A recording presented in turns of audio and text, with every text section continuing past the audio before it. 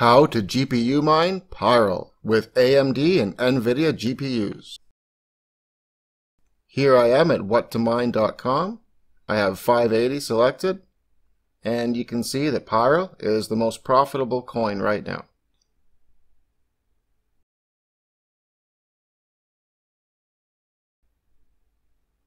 You can trade, buy, or sell PIRL on Cryptopia, and you can mine it with 580s, 570s, 480s, 470s, 380s, 1050 Ti's, 1060s.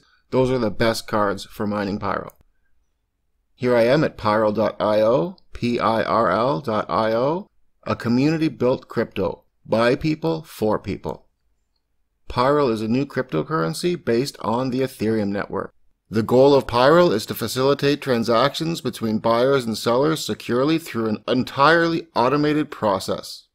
PIRL is community-based and has an open source philosophy. Everyone can contribute to make it better. Proof of work mining will always be implemented and will not turn into proof of stake. PIRL has been created to be useful for all people for day-to-day usage. It can allow non-technical users to be easily part of the new digital money world. PIRL wants to keep things simple and easy with value for everybody, putting miners and nodes at the center of the process. Without miners, the start of a new crypto will not be possible, and without node owners, we would not be able to maintain the network. PIRL's algorithm is Dagger Ethash. It has a block reward of 12, a block target of 13 seconds, miner reward of 10, and master node reward of 2. There is no pre-mine with PIRL. Here you can find a number of useful URLs. I'm going to open GitHub in a new tab, and here you can find the full pool list. I'll open this in another new tab.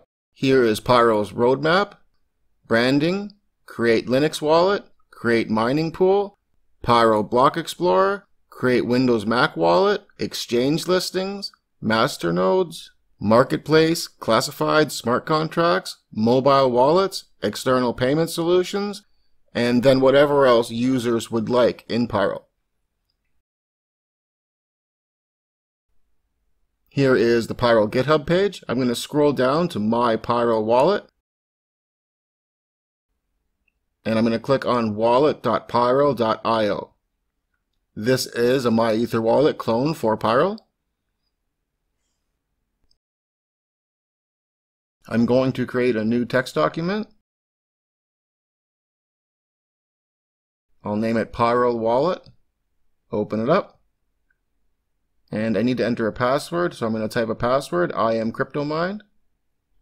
I'll copy it, paste it into the password field, and click on Create New Wallet. Here is my keystore file. I'll click on Download Keystore File and save it. Here you can see it in my downloads. Do not lose it. It cannot be recovered if you lose it. Do not share it. Your funds will be stolen if you use this file on a malicious phishing site. Make a backup. Secure it like the millions of dollars it may one day be worth. I'll click on I understand. Continue.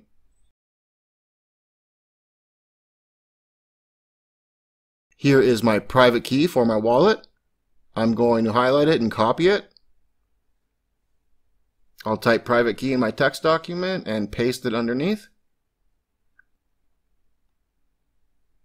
Here I can print my paper wallet. I'm going to click on Save Your Address.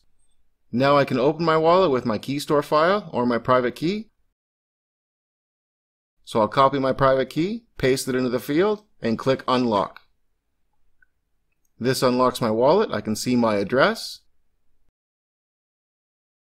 My private key is here in text format and in QR code.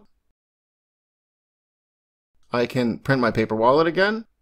I see my wallet in QR code. Here again is my wallet address, account balance, and the Explorer. So I'm going to copy my wallet address and then paste it into the text document. I'll save the text document. And now I'll go to the list of mining pools. Here you can find all of the current PIRL mining pools. There are a lot of mining pools spread around the world.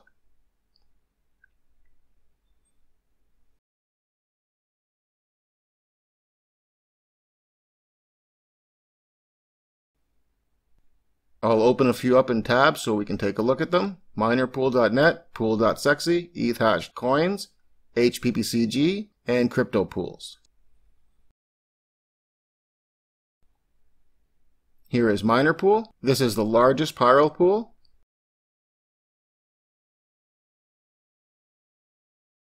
Here is pool.sexy. Here is Ethash/coins.ru, the Russian pool. Here is HPPCG pools, which offers Music Coin, Ubique, Soil Coin, Sumo Coin, and PIRL. And here is cryptopools.info. This is the pool that I'm going to be using in the example in this video.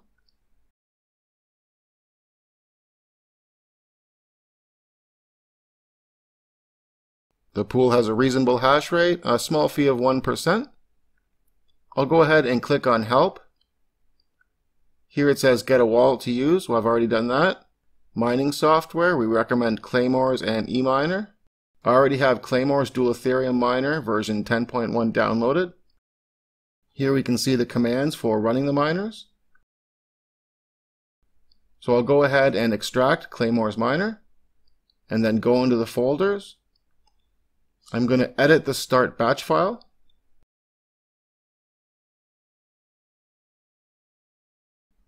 I'll copy the example command from the pool and paste it into my batch file over the default. I'll remove the brackets around EXE, as this is for Windows. Here is the pool. I need to put in my wallet address.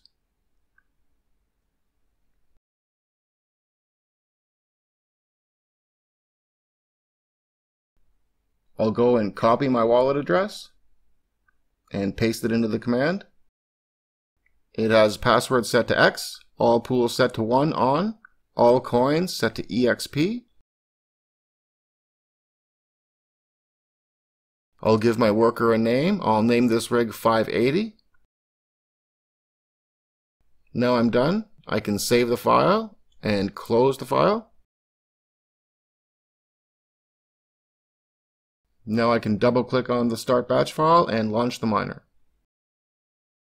The miner starts up, recognizes all 8 of my RX 580 8GB AMD GPUs, and starts mining. I can paste in my address in cryptopools.info and click lookup to see my stats and payment history. I don't have any payouts yet.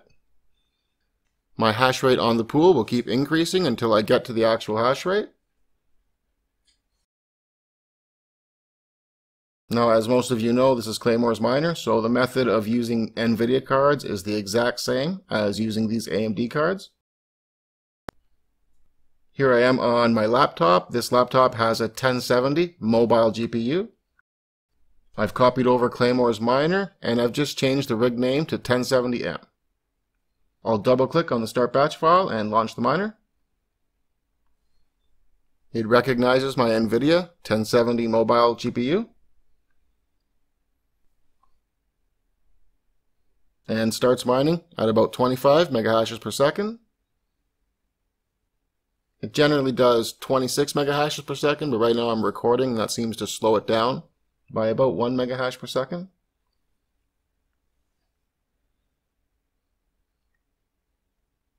PIRL sounds like a very interesting new cryptocurrency that you can mine. Right now I am currently mining PIRL, and I may keep mining PIRL for a very long time. We'll have to see. So give it a try, mine some PIRL, and I hope you liked this video. I hope it helped, and thanks for watching.